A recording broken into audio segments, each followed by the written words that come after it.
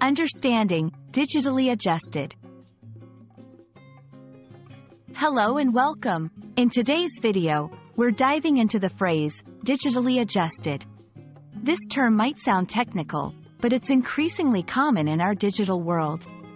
Whether it's photos, videos, or data, understanding what it means to be digitally adjusted is key to navigating modern technology. Let's break it down together.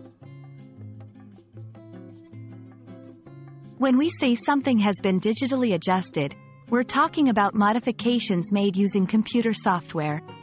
This can include anything from altering the brightness and contrast in a photo, to changing the numbers in a dataset to reflect updated information. The key point here is that these adjustments are made electronically, not manually. To illustrate, let's consider a few examples. Photoshop on images. A photographer might use software like Adobe Photoshop to enhance the colors in a sunset photo. Audio editing.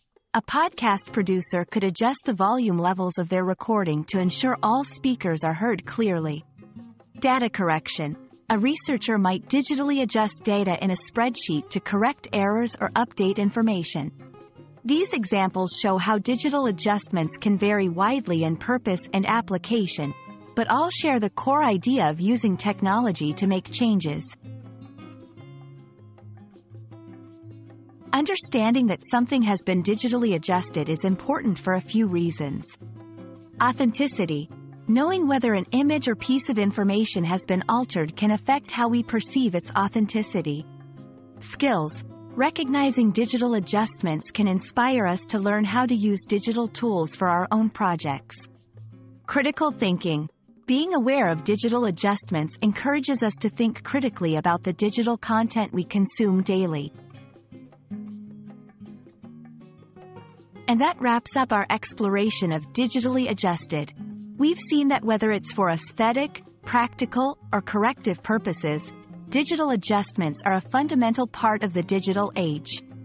I hope this video helps you understand and engage with digital content more effectively. Thanks for watching, and see you in the next video.